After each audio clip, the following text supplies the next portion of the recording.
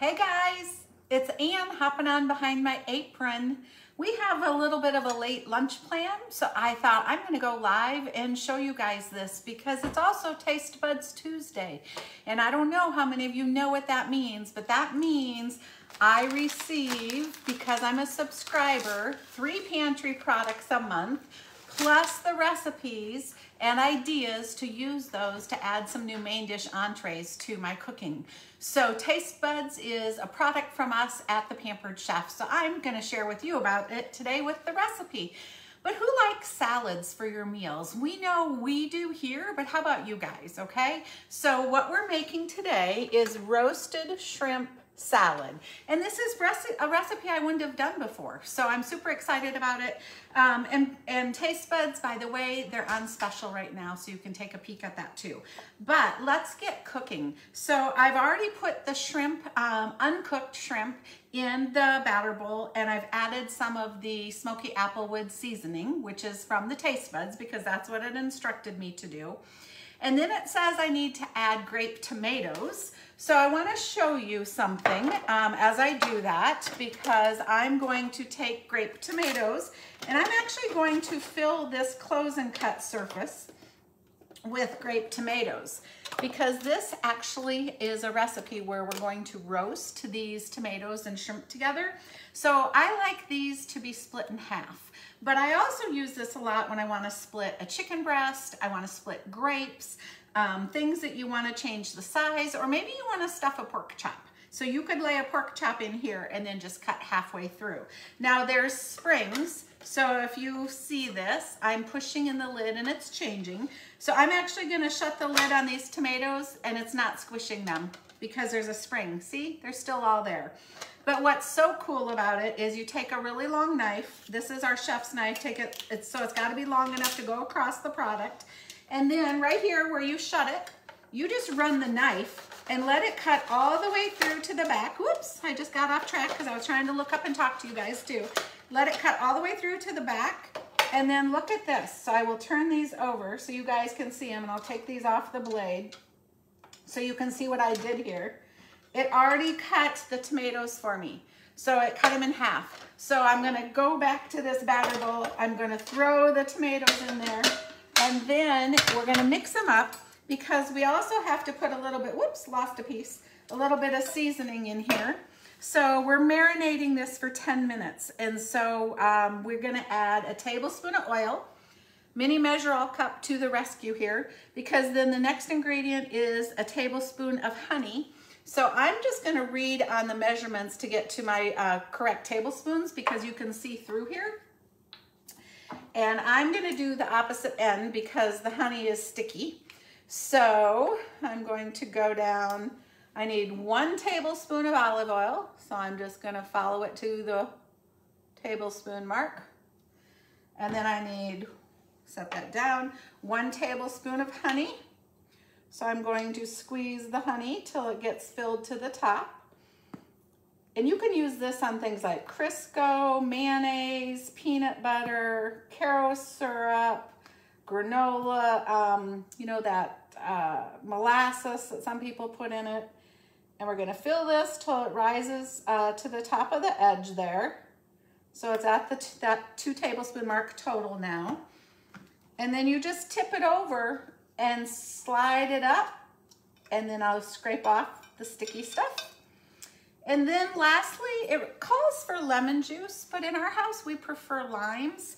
So I'm going to just take this lime and I'm gonna give it a cut. And I'm going to use the citrus press. Put half of a lime down, give it a squeeze. You want about a tablespoon of the lemon or lime juice. And by doing that, that was only about half of that half of lime. So I'll show you what we're gonna do with the other half in a minute. So we have this stirred together and mixed, as you can see. And then I am going to put it on a single layer in the small stoneware bar pan. Actually, I'm gonna grab a spoon here, might be easier. So I'm gonna scoop this out with the dressing, putting it on my bar pan, And then I'm gonna roast this for 10 minutes. And by roasting it, it's cooking the shrimp and it's releasing all the flavor of the tomatoes that we've got going on here. And so, see if I can get it all to fit on one tray. And as you can see behind me, I have the air fryer door open because that is how I want to roast it today. Much easier when it's warm out than turning on a great big oven. So it fits on the small bar pan, both in metal and in stoneware, fits in our air fryer perfectly. And then, do you see this? I also have an ear of corn in here because I'm gonna roast the corn because that goes in this salad as well. So we have all the options up here from air fry, bake, roast, rotisserie, reheat, and dehydrate it. I'm just rolling it over to roast because I want to roast this. I want to go to 10 minutes and hit the button and let it start. And if you guys already have our air fryer, it's one of my favorite things. But these little gems, you all should have these. These are the little micro grips. They are perfect for pulling out those hot trays with your food on. So while that's roasting, I will finish doing the rest of the salad, which means kind of make the dressing. But I also have our big colander here where I've already washed our greens. I love that, so I'll blend it there. We're gonna take a red onion and I am gonna slice that real quick. We just want some thin, paper thin red onion slices to go. This is the simple slicer. So if you haven't used this, I love it because of the finger saver prongs. So you literally can just put your product right here and then it will do the slicing for you. So put it in, saves your hands, let it do the paper thin running. So let me just show you this, like that thin, you guys. Okay, paper thin, so you can take it apart for all of the products. So we're gonna put some red onion in this recipe. That's probably plenty for us.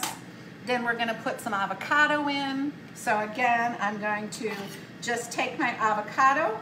I'm going to, this one's pretty ripe, so hopefully it's okay when I cut it open. Make a cut all the way around. Oh yeah, spin it open. I like to use a sharp knife to just go right into the pit like that. It'll hold it up and you can gently do a twist. And then just for safety reasons, you guys, grab the pit off with a paper towel, okay? And then I'm gonna use that same spoon I used to scoop out an avocado because we want this slice to go on our salad also. And you could slice or dice it yourself with a knife, of course, but don't forget, you can do great, beautiful slices really quick on the quick slice here that I'm laying it on. So I've got both halves out.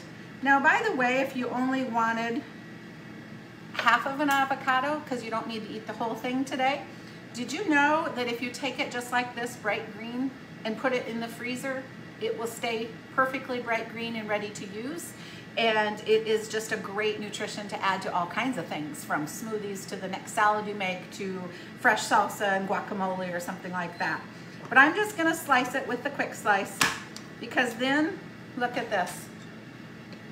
These beautiful slices are already ready to lay out on the salad, okay?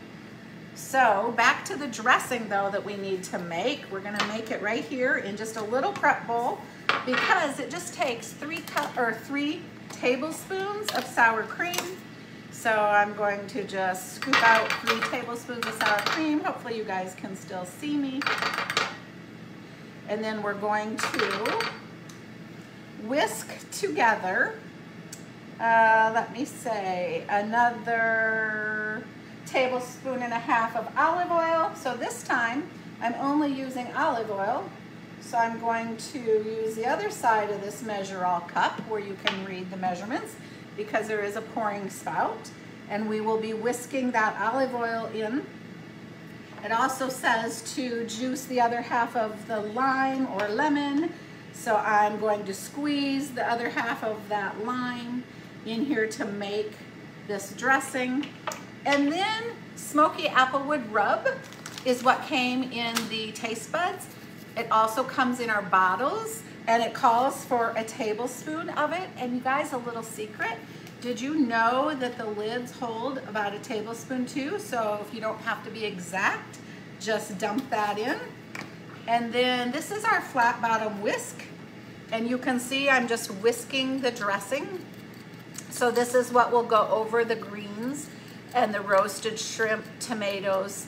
We'll take the corn off the cob, we'll add the corn, the red onions, the guacamole, and it makes just a beautiful roasted shrimp salad. So if you need some inspiration, maybe Tastebuds is the answer for you. One of the things I love about it, I will tell you, is because when this comes, I might not have time to cook it right now. In fact, this came a while ago, but then I could get the ingredients and cook it when it worked on my schedule. So that makes it a lot of fun. And the products that I used today, these are tools I use in the kitchen multiple times a week.